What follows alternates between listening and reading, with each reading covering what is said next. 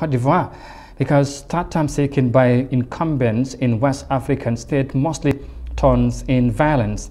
Tension sparked in Ivory Coast hours after 78-year-old Alassane Ouattara was declared victor with more than 94% of the vote in the October 31st elections.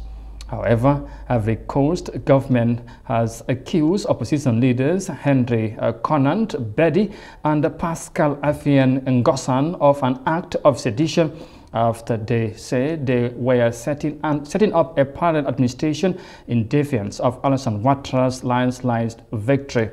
Security forces surrounded Badi's house on Tuesday and where they used tear gas to disperse the crowd. Badi and Ngossan argued that Ouattara's bid for a third term was unconstitutional and had urged their supporters to boycott the election, and on Monday announced the Transitional Council with Badi as president. In a statement, the government asked prosecutors to bring a criminal case against the opposition. Now, the Economic Community of West African States, and African Union and the United Nations have urged the opposition to abandon the idea of a transitional council and engage in a dialogue with the government.